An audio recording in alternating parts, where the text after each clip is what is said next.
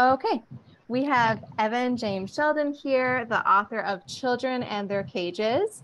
I'm so excited to be picking his brain over all the weird, speculative, intriguing stories that are in this. But Evan James Sheldon is a writer of weird fiction, also serves as the senior editor for Friction, the literary magazine, where he likewise acts as the features editor. He also serves in a capacity as the editorial director for the literacy nonprofit Brink Literacy Project. So, really excited to have him here. He's going to do a short reading to get us started, and then we'll pick his brain over this book. So, what are you going to read for us, Evan? Well, first, thanks for having me. We were talking before, and it's kind of a treat to get to talk about a book that is smaller like this, so it's pretty fun. So I'm going to read something. It's kind of from the middle of the book called The River Before Dawn. All right. I'm in the boat, a small, two-seated wooden affair without oars but one long pole, and I'm leaving for the opposite shore when I hear a whistle. People who whistle for the attention of others are almost always terrible, and I know I should push down into the mucky bottom and call it a night. It's late, and nothing good ever happens after midnight, as my mother would say. But it's only one person, and I'm heading for the other side, for home anyway. I turn around and wait as the person clumsily climbs into the boat, shaking it from side to side. I'm standing, and I rock it a bit harder to see if the person will topple into the water, but I don't do it. Restraint is the better part of valor, as my mother would say. It's my father. He has a long cloak that he's rummaging around in awkwardly. He flips a couple of coins in my direction that clatter on the bottom of the boat, the sound echoing out across the river. I turn and begin pushing us home without saying anything. I hear a soft, wet sound. My father is holding something and quietly weeping. I can't make out what's in his hands, but he shifts and it lulls like a dead thing. Tough night, I ask, trying to deepen my voice to an unrecognizable basso. I'm not quite sure why I do this, perhaps for the same reason I didn't announce myself when I recognized him. He's up to something unusual, plus I don't want him to know that I've been ferrying people across the river at night. My father is nothing if not protective. I don't want to defend my own choices, but maybe I want him to have to defend his own, whatever they are. He cradles the dead thing with one arm and pulls out an old cream-colored handkerchief, wipes his eyes and his nose. He laughs a dark laugh, a sound that I've heard from him before. You can say that. But then, that would be correct on almost any night in this town. As we draw near to the far shore, pine trees shift from a dark wall to individual stark shakes, different texture of black against the night sky. Most nights are tough nights. It almost sounds like an aphorism, something my mother would say, but there's something about the way he says it, a weariness to his tone that makes it ring true. I wonder what he's up to at night, who this person is that sneaks out and returns crying over dead small things. All he's ever been before is my father, steadfast and quiet, a bit boring really, the kind of father you don't realize is good until you meet other fathers. Now I think back through my 16 years and find hundreds of moments to question his behavior. So do you cross the river often, I ask? Even as I say it, it sounds like a bad pickup line, something I've never thought I would mutter to my father. Not often enough, he says. He kisses whatever it is he's holding and lets it slide gently into the water. It drops without a sound, without anyone but the two of us to see. We coast the rest of the way in, and even though I've landed the boat a dozen of times, the shore is jarring. I hop out and drag the boat all the way up into the beach. My father steps past me. I plan to wait a while before sneaking home, give him some time to get there and get in bed, if he heads home. And I realize how little I know of him, maybe of all the people in my life. My father stops and turns. Come now, son. Your mother can never sleep when we are both out at night. It takes me several moments before I can collect myself enough to follow him into the trees. Thank you. Yeah.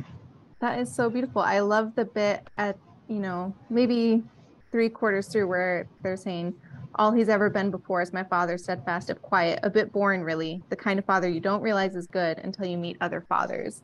And just, so many of these stories kind of explore these familial relationships at varying levels of like intimacy, loss, closeness.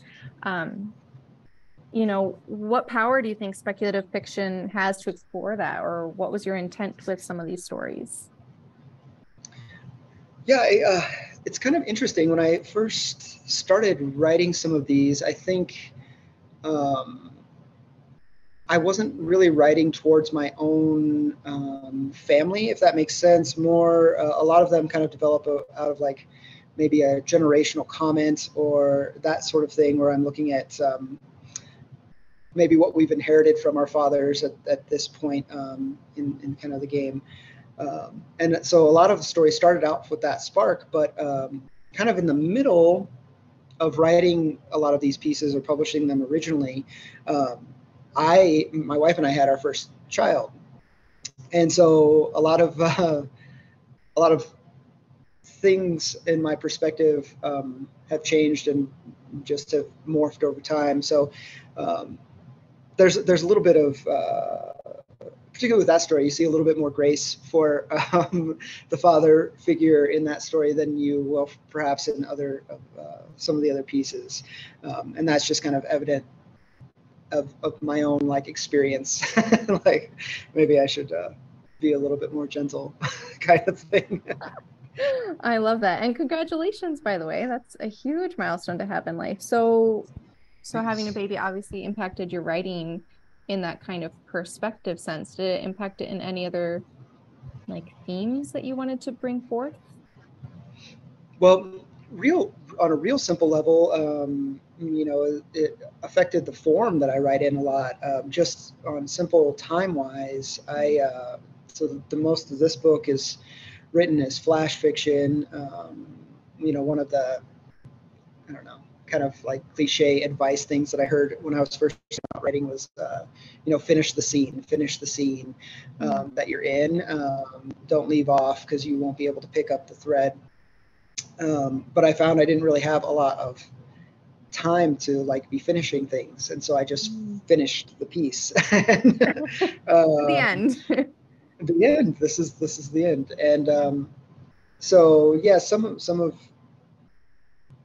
how this book developed was just purely, sitting down in the morning, trying to write for a half hour and being like, that's all I can do, and Yeah.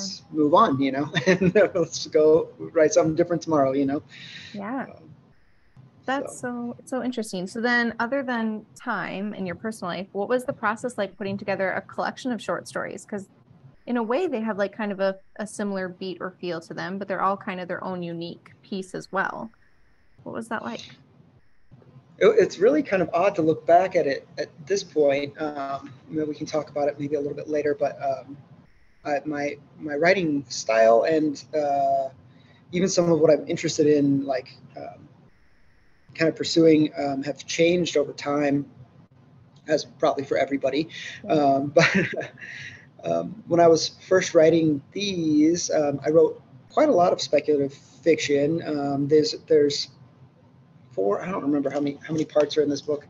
Five, some number of parts, and each one, when I was laying it out, very specifically starts with a fairy tale where a child um, is doing something, and realizes part of themselves is something different, Yeah.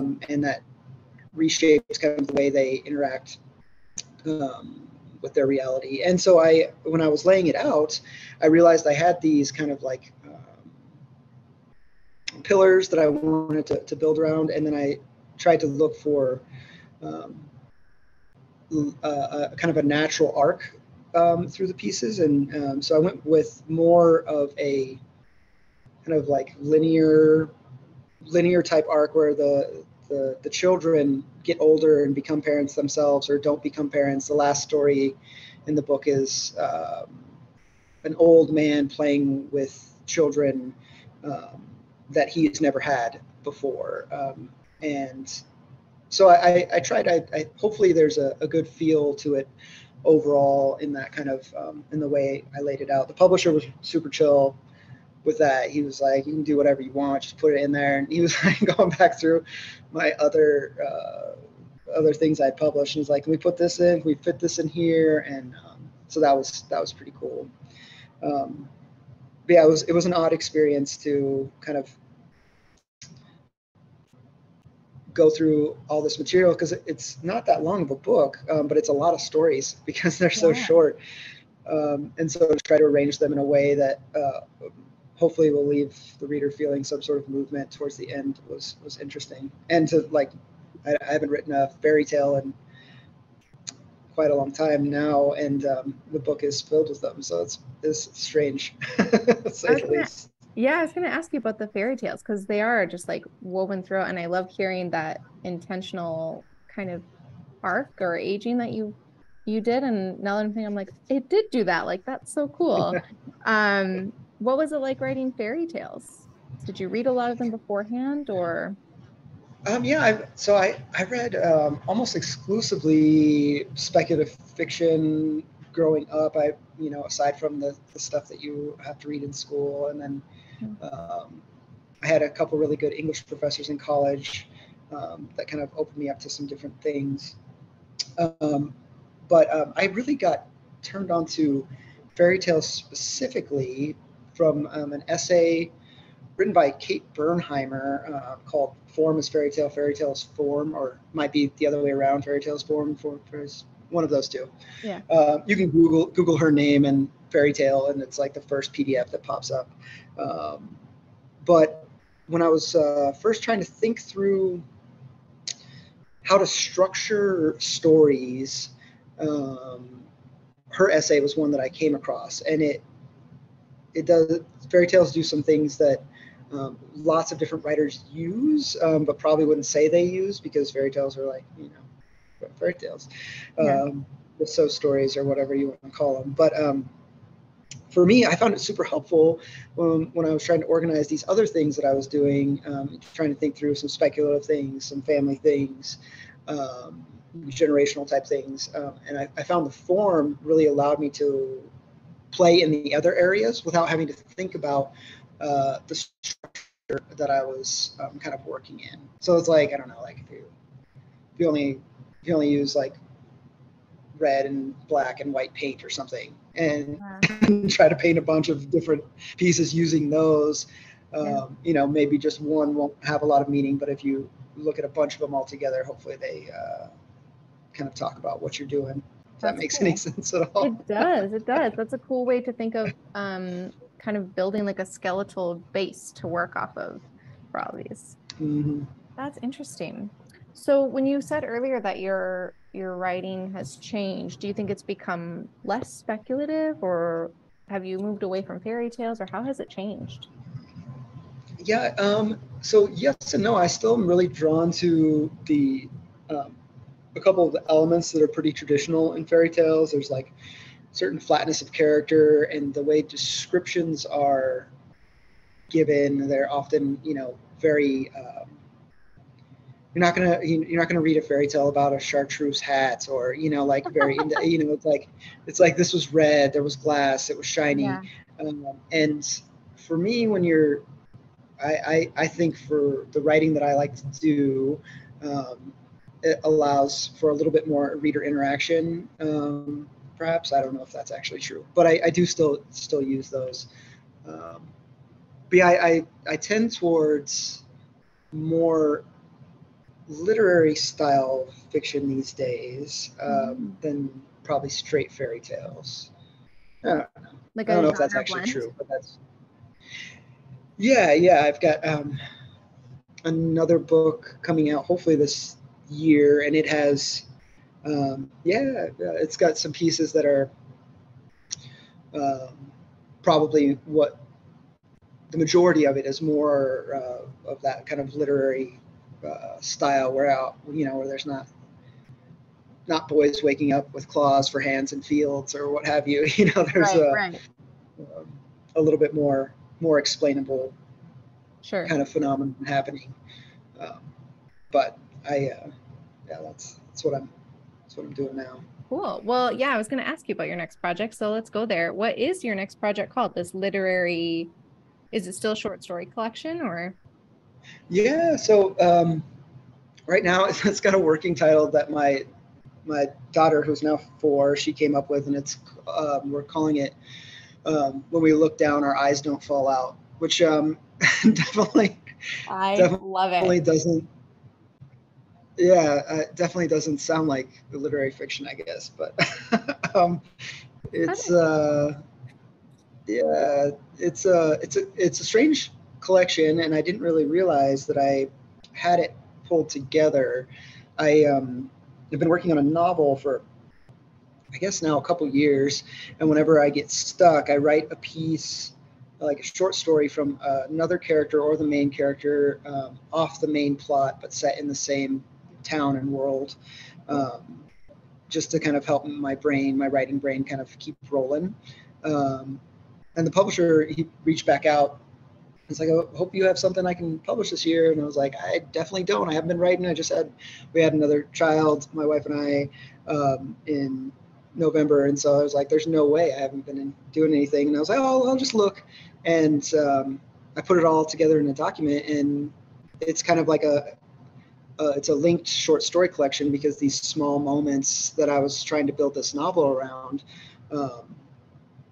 are interacted with from all these side characters. So it's kind of a different. I think it's cool. Have you read Revenge by Yoko Ogawa?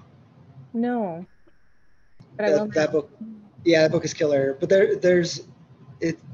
When I was putting it together, that's kind of what I was hoping for the feel of it to be. So like a small, for example, some of the way that the stories are connected.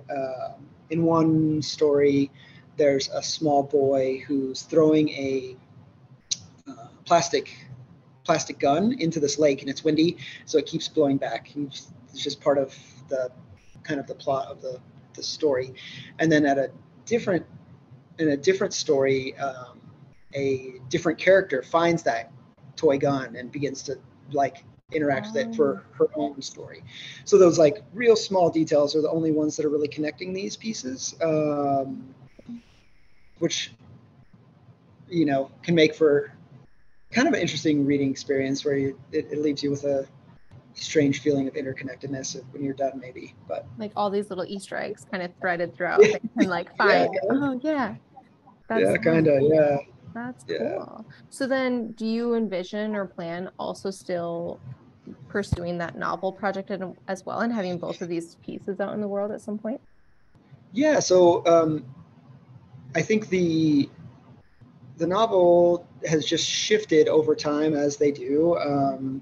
And so what I thought I was writing about, I wasn't, as it happens. And so as I'm kind of reworking it at this stage, that was part of the reason why I was willing to put this other material for this book, because I'm not, like, none of it is usable. None of it is, it's adjacent, but it's not the same story anymore. Right. And not even really the same character. So this group of characters kind of has their own place in this other book now. So What is the setting of the world that they're in? You said they're all in the same town? yeah, it's a little mountain town, set in Colorado. That's where I am as well. It's called Hollow Hill, Colorado. At least right now. See if editor changes it. for now, that's what it's working with. So working with, cool. What is your relationship like with your publisher and your editor? You've kind of talked a bit about how you've been able to go back and forth with them, how they reach out to you. What's that like? It's been really positive. But indie publishing is a strange, kind of a strange and wonderful beast. It's not for everybody, and I don't even know how much it really is for me either. In the end, I am really grateful to have this book out, but there's a lot of things that you kind of have to do yourself that maybe aren't in my skill set. I'm an editor myself. I do work with story primarily, and so that's kind of where I that's what energizes me, or what I like to do. The self-promotion and the marketing and all of that comes difficult for me. And unfortunately, that with indie, you can, I can spend all my time editing the book and get it exactly where I want it. But then you also have to, take on this whole other job role. Yeah. It takes so much time. Yeah. Do you feel like, is indie publishing like a hybrid between traditional and self then, in the way that you're talking about the marketing piece, or do you think it's different altogether? Yeah. I think it kind of depends on where you fall out. I've had a handful of folks, read the book and then ask about the publisher, and would this be a good fit for this kind of novel, or would it be a good fit for this kind of whatever? And, for me, I will say it's been a really good fit because of the types of things that I'm publishing. I've got a flash collection here that is part literary, part fairy tale, full of very strange things, and Yes. the market for that is larger than you would guess, but still difficult to sell, particularly because it's I think it's like 50,000 words or something. It's not like, I mean, it's like, it's Yeah. a thin book. And my next one is two, and for me, for both, it was like, well, I don't know what the market is for, selling flash fiction to, Viking or Penguin or whoever. Like Yeah. this was a good fit for me to get the book in front of as many people as I could, basically. Mm-hmm. And that's how I felt about the next one that's coming out as well, where the publisher is great and they're actually growing quite a bit, and they've got a marketing team and things of that nature now. So hopefully it'll be a little bit different experience That's cool. this next time. But and it kind of sounds like you get to retain some of that creative and artistic design over the novel. Like you're saying, you get to keep it at, the genre blend and the word count and all those things. No one's making you change that when you get to do it this way. Yeah, it's pretty killer if you're publishing something that's American publishing in particular is, there's a form that it needs to fit. You need to 80,000 to 120,000 words, and there needs to be a full arc, and there needs to be, where's your love interest, and the first 20 pages have to have certain, checklists and things of that nature. And I'm just, not really interested in doing that at this stage of things. One of the things that I do every like 2 or 3 years is I only read books that are translated into English. And so that's really informed a lot of my kind of length choices, my form choices. People are doing just wild stuff out of the U.S. There's amazing writers in the States too. Don't get me wrong, but there's just, if I send a 35,000 page linked short story collection to an agent, they're going to laugh at me. Right. But this publisher's like, yeah, this is dope. Let's this do is it. cool. Yeah, let's do it. Rock and roll. Great. Okay. Yeah. So there's some good benefits for that. Because so many books that are traditionally published, and they're so great too, but they all follow those same like story beats and kind of those points that they have to hit. And this was very, very different. It was refreshing. But I was going to ask you at some point, and it's interesting to hear that you're reading only books of translation. What books would you recommend for anyone to read right now or this year? Let's see. Well, I'm reading Whale. What was the name of that author? It's Kim. I think it was just shortlisted for the Booker, actually. And it's super strange. That the first paragraph, it's you talk about refreshing, like the first paragraph is like a recap of like 27 years of this person's history for and like they skip over major arson and all sorts of stuff. It's wild. Whoa. Yeah, it's wild. So that one it's called Whale by Chiang Myong Kwan. I'm sorry if I pronounced that incorrectly. No. But that book has been really fun. I'm just kind of getting into that, but it's definitely more of like a generational family type, strange type book. The Revenge by Yoko Ogawa is amazing. And then I also really, let me see, I've got my list here. What is the name of that book? I'll have to find it for you. Yeah.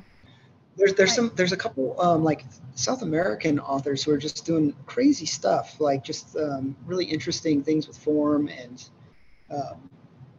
but I don't think it was actually translated, but my favorite book that wasn't written in the States that I read every year is the Summer Book, Oh, um, which it's short like this. It's flash, and it's but it's a grandmother and her granddaughter on an island in Norway, I think, and they are just like having these weird philosophical little conversations, and it's quiet and lovely, and it's um, everything you need when you are feeling stressed out but want to read a book. The Summer Book I wish I could read it for the first time again. It's so good. oh, It's so I good. love that description, wanting to read something for the first time so it like hits you again. That's Yeah, cool. it's so good. Yeah. I just picked up today a book of translation and I'm forgetting the author's name, but it's the person that wrote Tender as the Flesh, and it's a short story collection. Oh, Um, oh, what's it called? I wish I had it in front of me. Something 19. Oh, let me look try it to up. look at 19 Claws and a Blackbird. 19 Claws on a Blackbird. What a great title. I know, right? So I'm really excited too to read her short stories as well. Because I love Yeah. Tender Flesh, and yeah, to read something that's translated will just be kind of interesting. So cool. Yeah, that's fun. I alternate kind of between doing like reading Southern Gothic lit a bunch and then reading stuff in translation these days. Nice. Fun. Cool, Yeah. cool. What else was I gonna ask you? I was gonna ask you, so like all these stories are so strange as we've talked about, like the man breeding the blood red rabbits. There's a rug that Mm. grows a tree and showers stars. Like they're all just so unique and intriguing. Did any of them share inspiration or concepts? And I know we talked about like the time of day you were writing in your life, but was there any like inspiration threaded in them? I think the kind of what we talked about just briefly was like Yeah. that I try to lead off each section with a like kind of distinct fairy tale where a child has a like a physical change and then reacts to that. So like the lead off story, which you I don't think that was in when we were recording, but we were talking about it before. Yeah, yeah. The title of the book is based on the kid is he walks up to get ice cream and discovers that instead of a head he has a cage for a head, Yes. and so um, those stories are kind of they're all related insofar as I was interested in like I wrote that one first maybe, and I just thought it was so strange in the way that the fairy tale form fits with that kind of writing, like that kind of speculative stuff. It really lends itself to it, and so I was like, I want to do this again. So I tried it again, and I was like, okay, and then it let me explore different kind of themes, but using that same structure and same kind of almost like game plan going in. Like Yeah. this is something that we know is going to happen. So from maybe from the outside looking in, the book is filled with like a lot of weird and crazy things. But for my brain, when I was like putting it together, I'm like, oh, there's this type of story. There's this type of story. Like I'm gonna there's this. fit it in and structure it, Yeah, arc it. yeah, Cool. yeah. So That's so yeah. interesting. And you talked a bit about how you're an editor for the literary magazine Fiction. What advice would you give to writers that are interested in short stories specifically? Would it be to follow fairy tale form or to follow form in general, or Um, you know, I think the biggest thing to do would be to read the things that you are read the places you are sending your work to, which is hard because it's I've got so many rejections. It's crazy. It's oh my difficult gosh. to read all of the places you're going to send work to, but it really will save you a lot of time, and it also lets you kind of get a idea of the landscape you're trying to break into. So what type of stories that their editors are taking and looking for, um, and it kind of lets you know what mistakes that people are making often, if that makes sense. Yeah. Definitely reading for a journal you see the things that are pulling readers out of stories over and over again, and start to recognize them in your own writing. Like, oh, I'm doing that same thing this person did when I stopped reading the story. Yeah. So there's that piece. Just reading. As far as form goes, it works for me. I don't know. I think there's a couple really good books that talk a lot about this, and they're both they're the Tin House Writers Workshop books, Tin House Writers Workbooks, something along those lines. I think there's two of them, but there's a couple excellent essays. The Kate Bernheimer essay that we talked about earlier is in there. Amy Bender has two different ones, particularly if you're interested in writing strange fiction. She has something that I don't know that she talks about it directly, but one of the things that happens that happen in my stories a lot is there's one, a person has a strange event happen to them. Like there's a kid. Let's talk about the head for a cage for a head story. Yeah. That there's he discovers that, and he kind of goes into his own place. But instead of like kind of ending there, he ends up meeting another kid who also has a cage for a head. In this case, he's made a different choice and put a beehive over it. But As one does. It kind of expands. It expands the world beyond the kind of insular speculative moments. And so for me, those two books were really very formative. Maybe they came along when I was still learning the style that I like to write in, or still learning, still producing quite a lot of very short fiction. So I would totally read those. Cool. And then we also talked about like finishing the scene, finish what you're writing. You can't really fix it until you've finished it. So those are some things I would recommend. Like finish the scene or like finish it is like the hardest piece of advice, but like the truest, right? It's so hard to like keep going sometimes when you're feeling stuck, but it's interesting to hear that you said Flash was kind of that kind of fix for that. That's cool.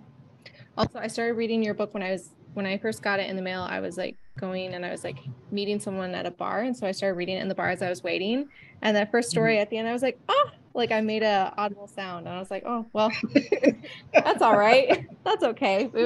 That's okay. Yeah, just like a strange person sitting alone reading a book about cages. I bartended for about 15 years, and so your bartenders love your kind, the kind that come in and read books and enjoy them. I'm so validated.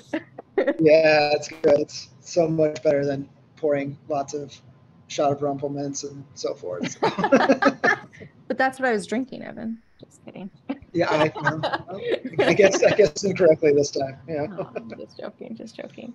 That's awesome. Cool. I was gonna say, thinking about, you're saying like read and kind of research where you're submitting these short stories to and rejection being part of that. I just kind of want to, I guess, talk about that a little bit, because rejection is such a part of writing. And in my spare time, I also volunteer for a Minnesota-based literary magazine called Split Rock Review, and it's all nature-based. Oh, do you? Yeah. So it's all like nature-based, and really, really cool. Lots of poetry, but every now and then you get a piece during the submission time, and it won't be anything close to the brief or the brand. And sometimes it's good too, but it's like, oh, I hate to say no, but it's not, not on brand or not on brief. So yeah, I guess I don't know if I have a question connected with that, but more just like meditating on like how sometimes fiction can be good, but rejection happens anyways, right? Yeah. I mean, I think it definitely does. Some of the stories, there's a story in here that made it into the Cincinnati Review, which was a pretty big publication for me. That's awesome. And it was rejected. How deep the fight? It's the porcupine dinner story, if you remember. Yes, that's cool. What did I call? I don't remember what the title is. But anyway, that story is strange, and um, it hit an editor who saw what I was trying to do at the right time, and you know, it's it was rejected probably, I don't know, 25 times before that, at least 25 times, Oh, that's cool. in random packets and what have you. And so, um, and I've got stories in here that were nominated for the push cart that were rejected for 20 plus times. It's just, finding the way you're going to write really, unfortunately, has nothing to do with acceptance and rejection. It really That's doesn't. true. It's It's true. it's just like you're just gonna keep doing it. You just got to Mm-hmm. keep doing it. It's true. I That's will say that if you have the time, I mean, so much of it is time intensive, but if you have the time to um, read the award winners that are in the genre that you're interested in. So for me, that would be like reading the Shirley Jacksons. mm, Uh, I always think those are eye opening. Like, wow, these people are doing this stuff and they're like, pushing this out or whatever. I think reading those award type things. So if you're wanting to, write flash fiction, maybe read best small fictions and, go through and read the last issue and see kind of all that's the top of the top is out there. yeah. Kind of get a feel for what's on, like, I don't know, what do they say? Thumb on the pulse? Is that a phrase? We're gonna say yes. Yeah, yeah, sure. Yeah, yeah, yeah. Cool. Well, that's super, super interesting. So, where do you think people can stay connected with you then? Your next book is coming out. Got a novel on the way at some point. Where can people stay connected with you? So the easiest way is probably through my website. I, like many of us, have are bailing ship on Twitter. So I feel like I was like, um, I wonder if Twitter's gonna come up today. I Yes. have but I have it deactivated. It's still on there, but I haven't checked it in quite a long time. So um, it is a bummer. I met some really lovely writing people on there. Yeah. Maybe Threads will be the writing answer to to that. Do you think you're gonna Um, join Threads?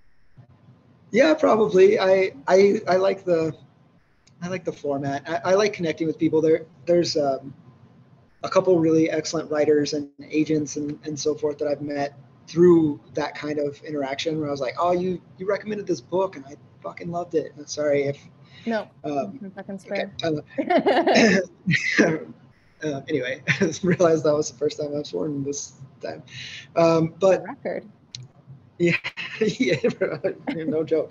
Um, but I really valued those kind of connections that I made, and it's just sad that the platform is doing what it's doing. So I may check it out. I may check it out. Yeah. But if you're trying to stay connected, I do have my own website, which is just my whole name .com, and I publish right now with 12 House Books, and they're pretty rad. I don't know what other titles they have coming out this year. I should have probably checked on that, but I don't know for the sake of this. I'll link their website in our description or whatever, along with all our books and stuff that we talked about. Rad. And I don't get on Facebook because I don't like Facebook. See, I feel like I'm such a curmudgeon about social media when I talk about it. Nah, it's okay. It Oh just means you're man, hip, right? is that what it means? It I feels the don't know. opposite, but that's all right. um, Jumping on new yeah, social yeah, really, media, leaving Facebook behind. Yeah, no worries. yeah, yeah. My Facebook and maybe Threads here in a little bit, or not Facebook, my website. Yeah, My personal email's on there, so like if somebody reads the book and like really wants to chat about it, you can just like reach literally out. just email me. Yeah. Cool. Awesome. Well, thanks, Evan. It's been an absolute treat, and I hope people find Children in Their Cages and give it a read. Thanks so Hope much. so too. Yeah, thank you for having me. It's so nice. Yeah. Cheers.